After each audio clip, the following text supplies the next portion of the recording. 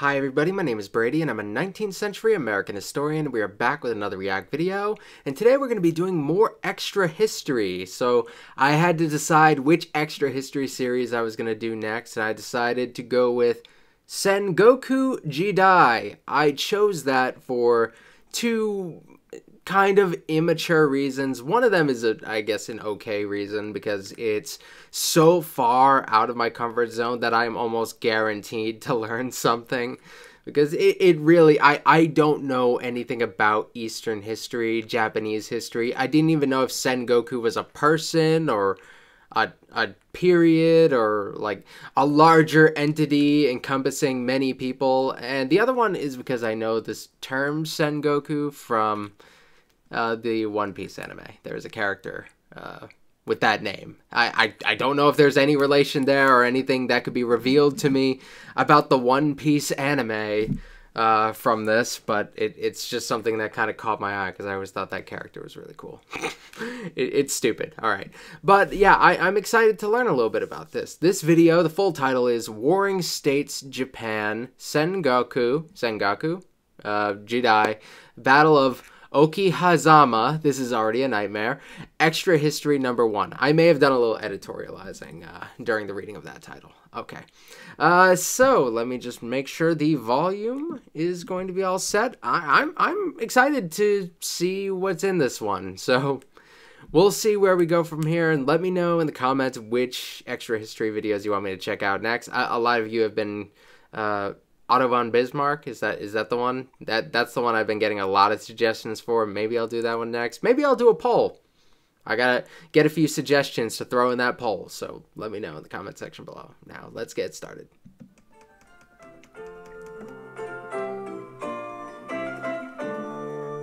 Sengoku Jidai, the Warring States period.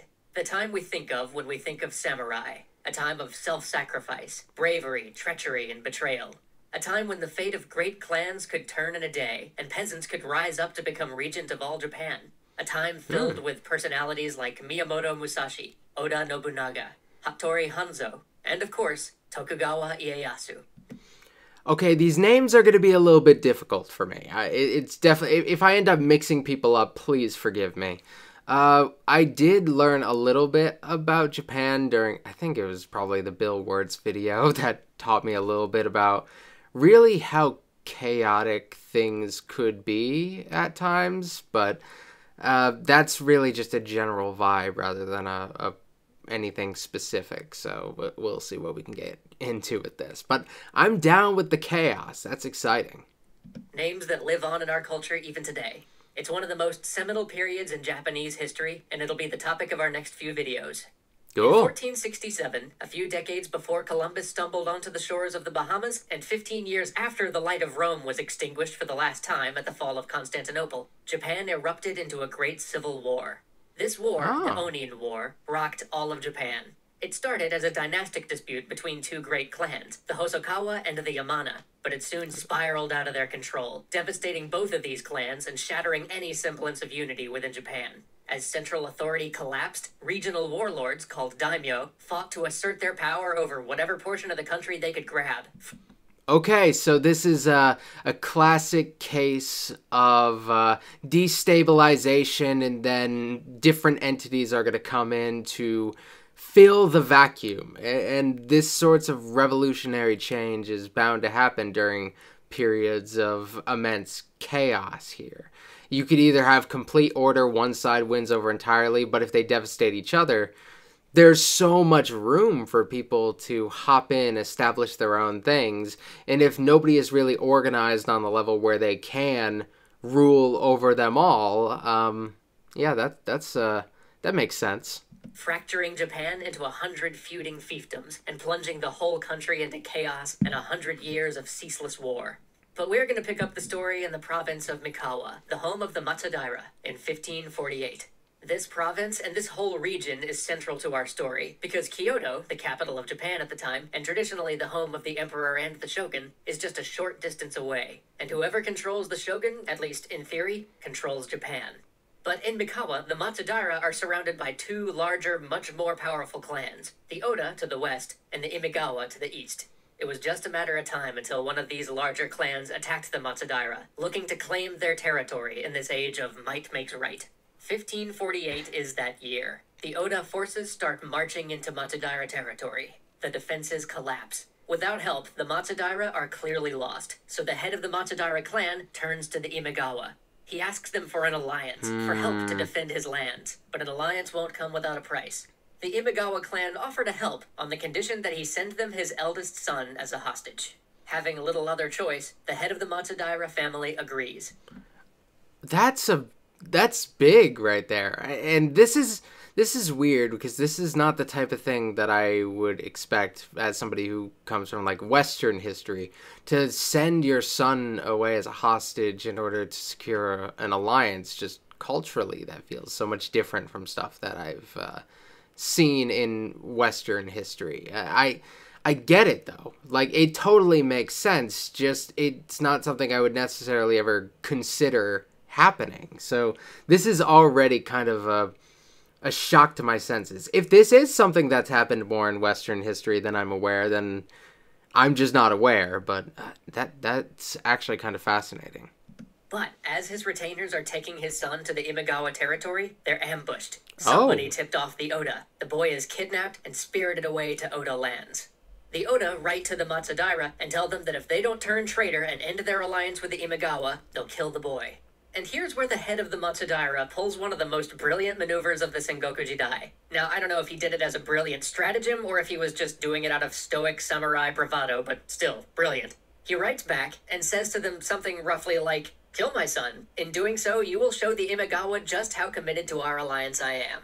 Wanna catch 22. Don't kill my son, I win. Kill my son, I win more. And boy does it work. The Oda don't kill the boy. In fact, they have no idea what to do with him now. So it makes me wonder, like, it's very possible that a big leader or whatever values, excuse me, sorry, I'm losing my voice right now. Some great leader might value their land more than their family. It's very possible that it could be happening. Or this is a bluff, and it's a bluff that happened to work out. It was a calculated bluff, and he really understood how to frame the argument effectively, because I guess he won on both sides of that. So that's actually it's pretty badass. A big risk there, because somebody could easily just call his bluff there, but I guess all that really matters to them is that the alliance is weakened. It doesn't, the son really isn't that big of a deal. If the son dies and it bolsters the alliance, then yeah, you aren't really doing anything for yourself there. So I like the dilemma. I really do. You know me, I love my good old moral dilemmas. Haven't done anything involving those in a while, so this is kind of refreshing to hear in a historical context. So he just sits around at a local temple for several years. Thus, in a world where hostages are slaughtered left and right, this boy is left unharmed until, at last, an opportunity comes for the Oda to get what little use out of him they can. The old head of the Oda has died, and the Oda forces are in a bit of disarray. The Imagawa see their opportunity and put to siege the castle that houses the new head of the Oda clan while he's relatively undefended. Then they offer the Oda a deal. "We'll let you live if you hand over the castle we're sieging and give us back the Matsudaira boy you stole from us years ago." The Oda jump at the deal because, hey, good riddance. The head of the Matsudaira clan has also just recently died, making this boy, in name at least, the new head of the clan. The Imagawa see having him as a hostage as a good way of assuring that the Matsudaira will remain on their side, and with any luck, they can raise him to be a staunch ally of the Imagawa by the time he returns home at the age of 15. In 1556, the boy is now officially a man by the standards of the time, and he returns to Mikawa to rule the province in his own right. Okay, and it makes me wonder what this guy's role is going to be going forward. I feel some dramatic irony being built up here that I can't exactly predict. I have a feeling, and I like to predict these things ahead of time just to see how well I know human nature. And often when I'm getting into cultures that I'm not familiar with, my instincts are wrong, but I assume that the way that this is being presented, this guy's going to take over at least one of the sides. That's my guess. That's my long-term guess. We'll see how it goes. The alliance with the Imagawa is going well. The Oda are feeling the pressure. One of the other combined major forces of sides the are going to Matsudaira fall and to the him. Imagawa, and now it is time for this teenage daimyo to take up the sword himself and lead the Matsudaira forces. His capacity for war is quickly confirmed as he storms through Oda lands, reducing the hill forts along the border. But I'm even so as excited. his armies are raising the He's my Matsudaira boy. flag over these fortified hills, the Imagawa forces are doing even better, cutting deep swaths into the Oda lands. The end is near. The Imagawa forces are going to march on to the final Great Oda Castle, destroy their last major rival, and sweep on to take Kyoto, with the loyal Matsudaira at their side. The Imagawa forces are resting in a gorge, partying, celebrating, and regathering their strength for the final siege of this castle. The Matsudaira forces are camped a bit further off at one of the border forts they've recently taken. Meanwhile, the last of the Oda forces are in their castle. They are preparing for one last desperate defense, but their leader, the 26-year-old Oda Nobunaga, has other plans. His advisors counsel him to hide in the castle, or perhaps to surrender without a fight. But he turns to them and he says, "Do you really want to spend your entire lives praying for longevity? We were born in order to die. Whoever's with me, come to the battlefield tomorrow morning. Whoever's not, just stay wherever you are and watch me win it." What a Chad. He knows that all defending the castle will do is buy him maybe a few more days, but he has no interest in losing more slowly. He'd rather take the 1,000-to-1 shot at victory. So I kind of hope he wins now. Like, I'm jumping from side to side here because really I have no cultural understanding here or any allegiance. I guess whoever is the biggest Chad, I guess I'm really wanting to win at this case. So now I kind of want him to win. I have no sense of consistency here.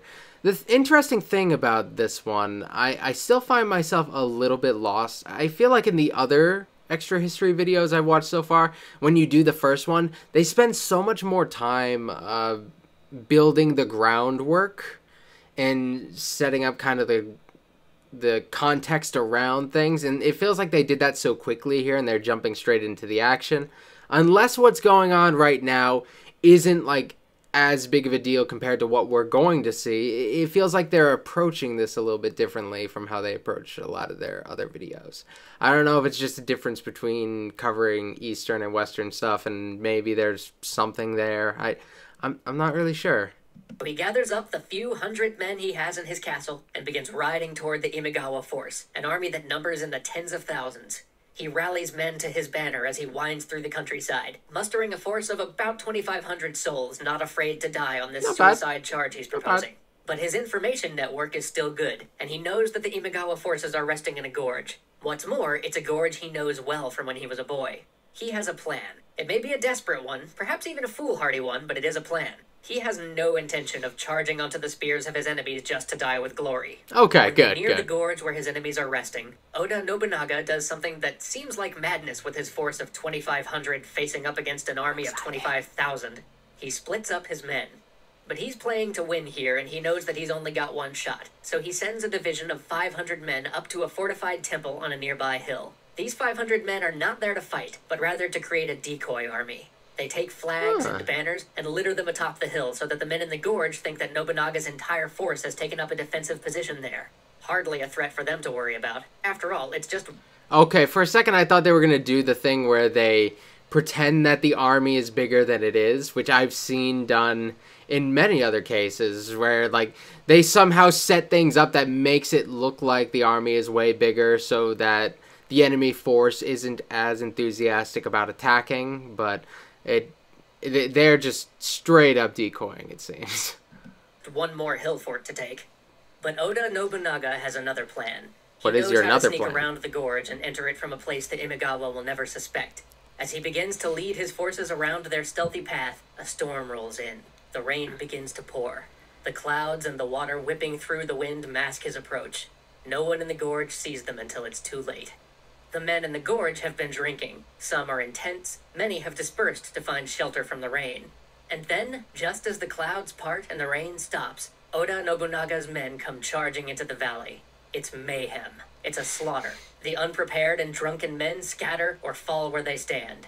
The attack is so sudden that the lord of the Imagawa doesn't even realize it's an attack. He thinks it's just a ruckus caused by the peasants in his army, so he doesn't move from the play he's watching until a soldier bursts into his tent. At first, he thinks it's one of his men, but the soldier thrusts a spear at him. He Oh, whips out his no. katana at the Poor last moment guy. and slices the spear in two, Or but not, too I don't late. know. Another man rushes in and lops off his head. With that, with such surprise dude. and such panic, with the complete loss of their leadership, the Imagawa army evaporates. Oh, military stuff in the East is so cool. I mean, I know we have swords and stuff, but like in like European history or whatever, and that's great and all, but there's something so I guess because I associate it with a lot of the fantasy stuff that I've read or watched, I guess it just feels so unreal the way, because it's so culturally foreign to me that it really does feel like fantasy, which I think is really cool. I've recently found that the further back you go, the more I'm into how the military stuff works. The modern stuff with all the technology and whatever, it's really impressive and stuff, but for some reason, me, as somebody who's not really militarily minded, I somehow connect more with, like, kind of the really old stuff. And this isn't even that old in the grand scheme of things. I thought this was going to be further back. What did they say? This is like the 1500s? It started in the 1400s, ended in the 1500s so far? Thousands are cut down as they flee. Thousands more just quietly return to their farms back in the Imagawa lands. But this force was everything. The Imagawa thought they were going all the way to Kyoto with this army, so they brought everything they had. The weakened Imagawa are now just carrion for their hungry neighbors. All of those clans around them descend on their land and carve it up between them. Even one of their former allies. The young leader of the Matsudaira understood which way the wind was blowing. As he watched the routing Imagawa forces stream past his captured hill fort, he decided that it was time to meet with the young lord of the Oda. Oda Nobunaga, perhaps due to his own lack of forces, or perhaps due to the Matsudaira boy's nearly mythical ability to dodge death, agreed to work with him rather than slaughter his forces outright, as was often done to the losing side during the Sengoku Jidai. Okay. The young Matsudaira leader agreed to be not perhaps a vassal, but more a junior partner in wherever Nobunaga's adventures may lead him. This young man who I sense one day betrayal be known far coming. and wide, We'll see. Tokugawa Ieyasu. Join us for the next episode as Oda Nobunaga begins to formulate his Oh, own I like plans I like to their march on things. Kyoto. And Their this little young man outfits. transforms the Matsudaira into the formidable Tokugawa clan. Oh, and if you want some more cool samurai facts, check out this video from our friends at All Time Numbers. See you next time. Is that it? All right. That's really cool. I'm kind of glad that I picked this because it's very exciting. Still difficult. I felt like only towards the end was I starting to like match the names to what was going on. I guess that's something I've always kind of struggled with Japanese names in particular. I've learned this in I watch a lot of Japanese wrestling, and it took a long time for me to know to match names to faces with like the big wrestlers or whatever, and I guess I don't know if it's just because the language is so different from what I'm used to. It just seems like a vowel and consonant soup to me for a while, and then I need to really get used to it. That's probably the case, but this is already really exciting, and I want to hopefully do these pretty often, because I feel like if I take significant breaks in between these videos, I'm going to forget a lot of the names and whatever, and it's going to be a little harder to keep up with.